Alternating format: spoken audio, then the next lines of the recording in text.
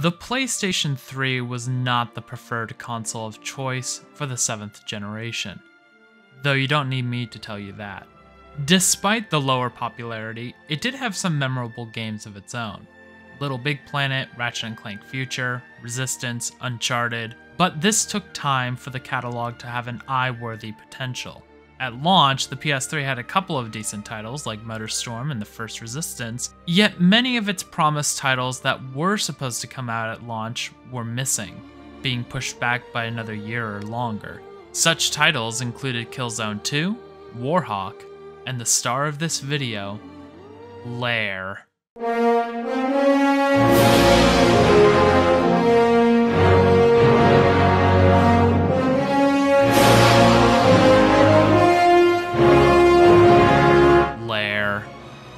Lair looked so cool. The original teaser showcased this incredible world filled with massive castles, dragons flying everywhere, insanely large-scale combat, both ground and air. It was really touting the power of the PS3, even bragging that the dragon would be controlled through the new 6-axis motion technology. Developed by Factor 5, the same guys behind the immensely popular Star Wars Rogue Squadron series, there were some high hopes. And then it was panned universally. Well, this year, it'll be the 15th anniversary of Lair's launch, and either out of pure curiosity or spite, I wanted to see what all the hate was about and why it ended with Factor 5's closing. The story of Lair begins with Earth wanting to party like it's birthday by spawning tons of new volcanoes all over. This causes mass pollution and dividing the medieval world into two factions. The first is the Assylians. The Assylians who live in the part of the Earth where the volcano plague hasn't reached them, leading to their prosperity. Vital resources like food and clean air are plentiful. And then there's the Mokai. The Mokai is everyone else. They live near the uninhabitable conditions of the world where food is hard to come by. Their only method of survival is to invade the Assylians' land, and thus starts the conflict. Speaking of land, the land of this new Earth is insane. You have these massive medieval kingdoms everywhere with grand bridges. This world also relies heavily on steam technology to provide power to its cities, resulting in massive spine-like wires powering city defenses like searchlights. Of course, the main star of the world is the dragons and various creatures. The Assylians and Mokai both rely on dragons for damn near everything.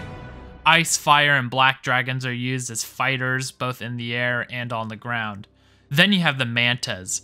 The Mantas are gigantic cuttlefish-looking creatures that are mainly used as cargo transport, though they can be outfitted to act like a B-52 bomber, dropping hundreds and hundreds of bombs. But there isn't just dragons. There are giant snakes, bugs, rhinos, bull things. There's a lot of character and thought put into this world. I just wish I could say the same for the rest of the game. Continuing to the graphics, for a 2007 game, this looks amazing. It does have the mid to late 2000s problem of brown filter equals real, but the sense of scale you have is incredible with all the mountains, oceans, and different changes in elevation. The battles themselves feel chaotic. There's fire, dragons, boats, and all sorts of hazards trying to blast your ass out of the sky. These battles feel grand, as they should be since it's one of the studio's hallmarks. It's quite the technical achievement to get so much happening on screen, yet I wish I could say it performed it well. We'll get to it. Despite the performance, the battles are entertaining. Your dragon shoots lock-on fireballs. If something is slightly highlighted, the fireballs lock on. You can land your dragon and take out your rage on massive battalions of soldiers. You can also get into other combat scenarios like yanking off riders and equipment, get into side-by-side situations where you have to swipe the controller left or right to bash an enemy dragon out of the sky, and the 1v1 situations where you claw, bite, and fire breath an enemy dragon. The latter two suffer from their potential enjoyment. The bashing is based on how good your 6-axis motion controls work, and since mine were on a 50-50 basis, these confrontations were not great. And the other kind of confrontation is pretty samey. The takedowns are cool though.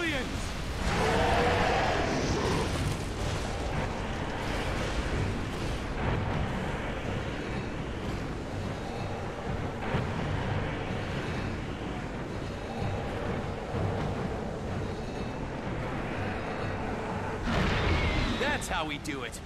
Okay, so there's no avoiding it. We need to talk about the motion controls. So you have to understand that in the 7th console generation, there were 2 companies experimenting with motion controls.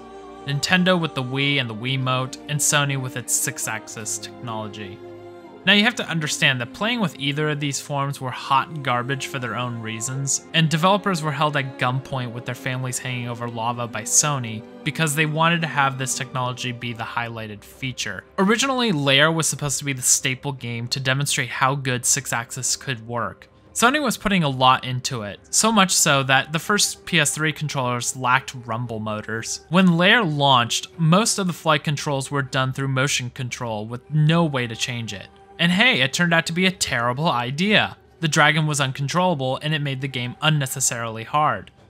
8 months after the game's launch, an update added analog support, which is great and all, but the damage was already done. I mean, the game was already suffering with performance issues, and with it being single player only, this game suffered. It wasn't just the motion controls, it was also the story and characters. The voice acting is bad, and not in the enjoyable way. It's in the way most of them are just talking for talking's sake. I can't remember for the life of me most of these characters' names. All I remember is Rome? Ron? What the fuck is his name again? Oh yeah, Roan. It looks like it's spelled like Ron, but no, it's Roan. His name is Roan. Neat. It's unfortunate because there is an interesting universe contained, yet has the flavor and lovability of novelty gum. The predictable and lame story of Roan realizing that the Assylians are essentially causing Mokai genocide because they're poor. And the baffling story moments that happen don't help the situation. I genuinely can't remember for the life of me what's actually happening in the story other than kill this, bomb that. And despite the entertainment you can get from these massive battles, the performance issues take center stage. Yeah, this game runs like 3-inch steel ass. If it runs at 30 FPS, count these moments as blessed, as it'll easily drop to 20, 10, 5? It is funny to watch the game lurch to a near halt when a fireball destroys a boat. And it gets even worse as the game goes on. There are moments where the scale of these battles become even more chaotic. Mantas bombing, boats exploding, massive ground battles, dragons and fireballs coating the sky. It would be beautiful. Would be if it ran properly. This is where you see the duct tape peeling itself away. Protect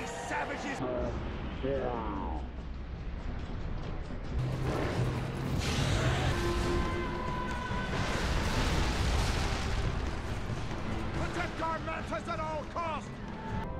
The Mokai are no match for our strikers and our god! Mokai City is ours!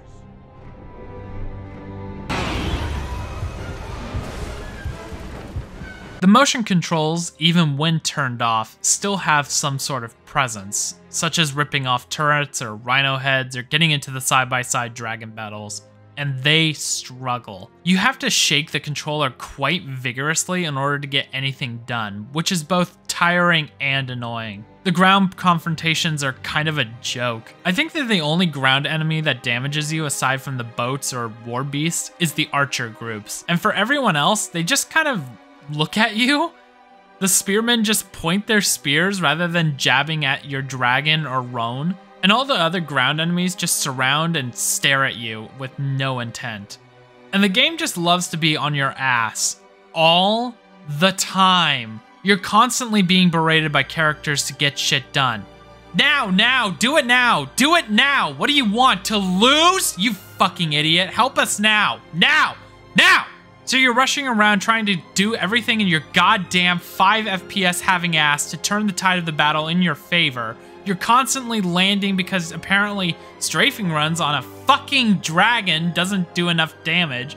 Flying halfway across the map to take out the one boat you missed in your earlier attacks. You're pushing yourself and your patience to help and have a good time, and you lose because, whoop! You see that one dingus dragon? You missed. You missed. He killed everyone. That dragon killed everyone. Fuck that. and there's a score system?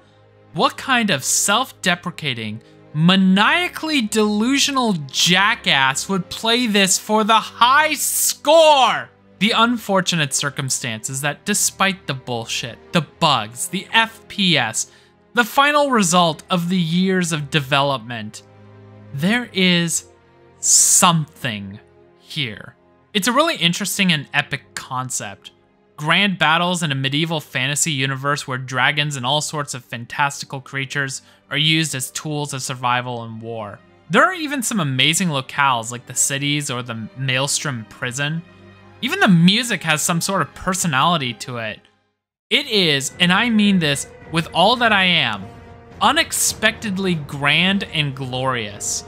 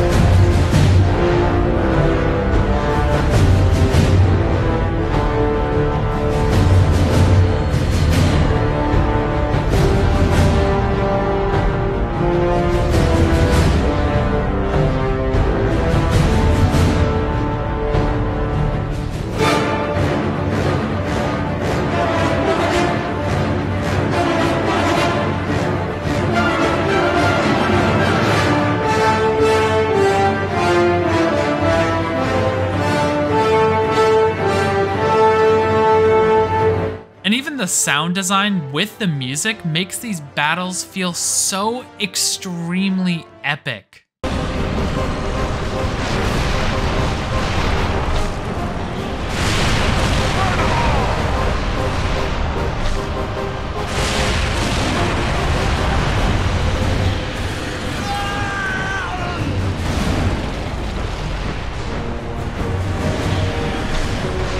Their dragons are circling our mansions!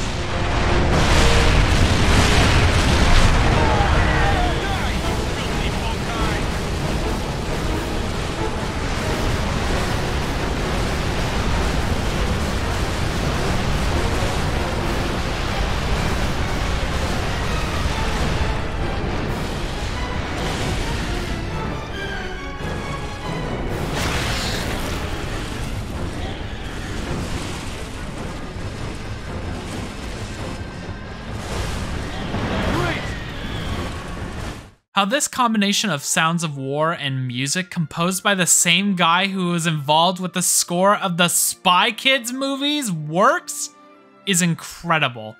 I'd be interested in a remaster of Lair. An updated FPS and some control changes would make this a much more tolerable experience. But then again, maybe not. Lair is a fractionally functional game, and it really doesn't have much in the way of replayability, or playability for that matter. The game hard crashed on the final level, so that pretty much sums it up. I doubt Sony will ever want to greenlight a remaster of Lair, and I don't blame them. The game is stained with a rough development history and ultimately cost Factor 5 their legacy and name. There are already a good amount of games with massive scale and large numbers of baddies to take out. Even so, Lair deserves a little credit for having such an interesting idea with touches of personality.